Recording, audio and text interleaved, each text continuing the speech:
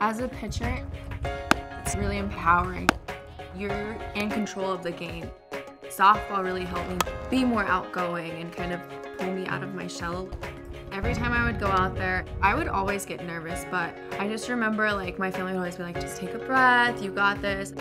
I would be nothing without my family. Our family gatherings are always kind of crazy. We get everyone together. It's always so much fun. They have pushed me through everything.